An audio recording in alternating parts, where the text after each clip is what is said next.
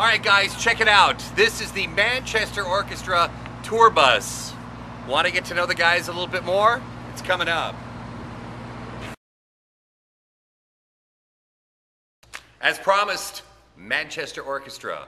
Well, at least part of the orchestra. 2/5. Andy and Chris are here, and guys, welcome. Thanks for talking to us. Thank you for having us. Last time we had you guys on with us, I believe it was at not South by Southwest, it was at ACL. Okay, yeah. Yeah, that's right. That was the last time we talked to you guys. It would have been 2009. Yeah. So it's maybe, I don't know. how things have changed. We're going to talk about 2009 because that was a big year for you guys. It was a good one, yeah. Also, so all the clothes are clean and everybody's rested and fresh because I should say it's the first day of the tour. Yeah, day Look one. at that big smile. Day one. Yeah, it'll be gone in 5 days.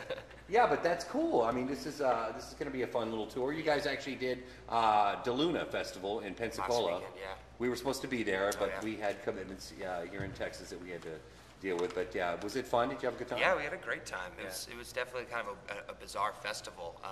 Not the most organized that we've ever seen, but it was a great turnout. We had an awesome show. We were playing right on the beach, right as the sun went down. It was really cool.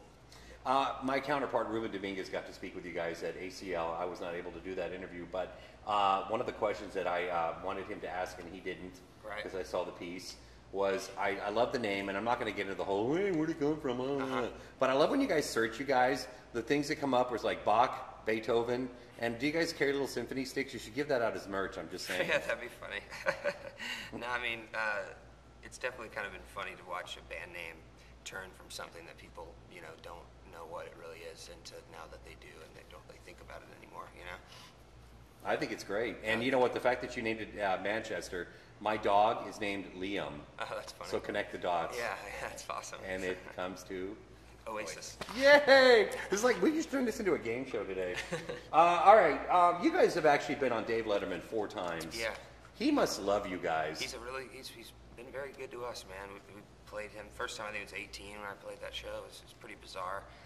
It's kind of one of those things that when you're starting off as a band, you can write home about it.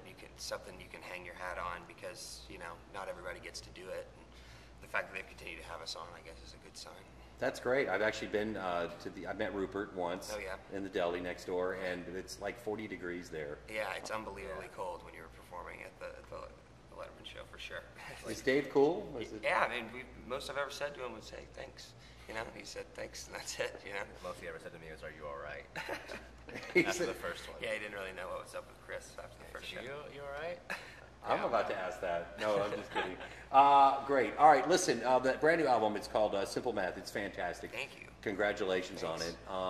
Andy, for you, it's been reported, and I've seen the interviews, that you consider this album to be extremely personal. Yeah. As far as the writing. Can you talk a little bit about that? I just think it was a certain period where, when it came time to write the record, it was kind of this conclusion of madness that was mean everything to nothing, our record before in the touring cycle. And so where my head was, that was really a kind of a therapeutic rediscovery of all the stuff that had been going on. And I guess I was kind of the floodgates open, and I was able to really write about some heavy stuff.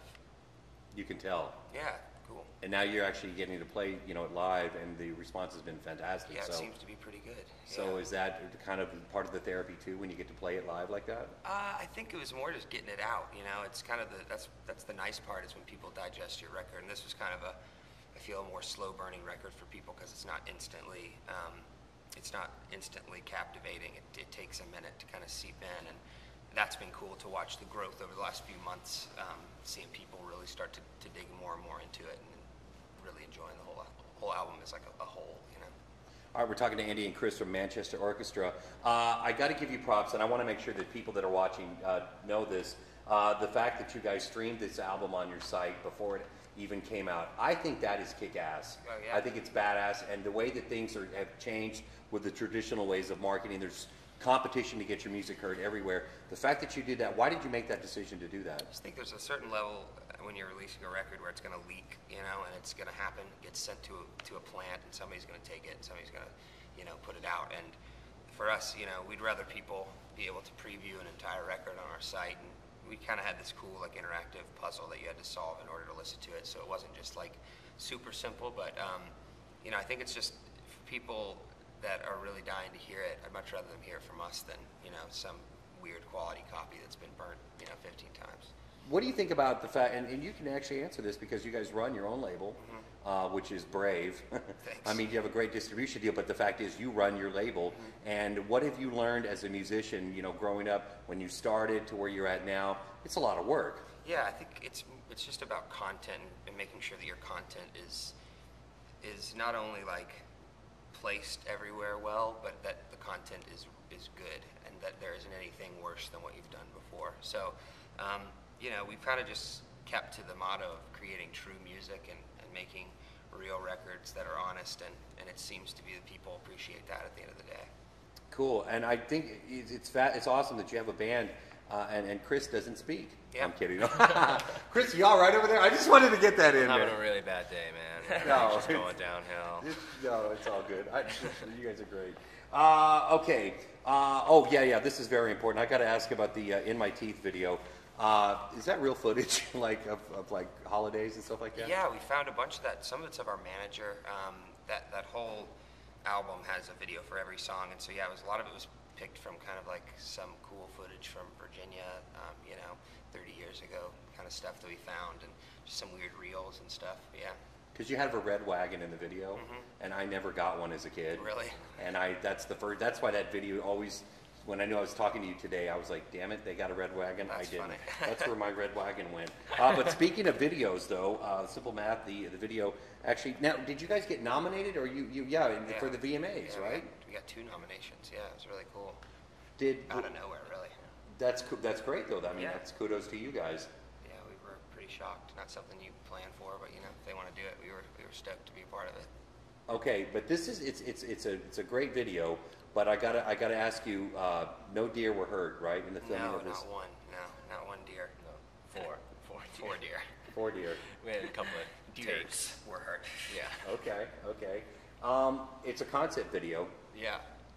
Talk a little bit about Well, that. I mean, it was sort of a story that these guys had put together, and they had this real passion about it. And when I met with them, I just knew that those are the people we wanted to do it with, and definitely took a lot of faith on our part because we didn't know, everything that they were doing. And I was doing a bunch of crazy filming, and we knocked out all of our stuff in a day, and they spent another several days filming stuff, and we were pretty amazed to see the finished product.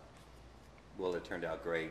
You're on tour right now, and it's going to take you up until like Thanksgiving. And you have a thing you're doing called the Stuffing. The Stuffing, Part 2. Yeah, we had it first last year. It's an annual festival we throw the night before Thanksgiving in Atlanta, and we have all of our bands from our label play and a couple cool, surprise guests and stuff.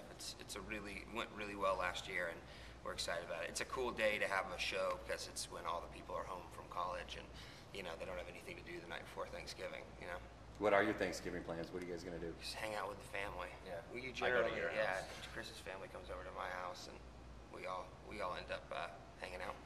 Perfect. I love that. And advice, because you guys have a great story as far as like you've just worked, you've hustled, you've got things going.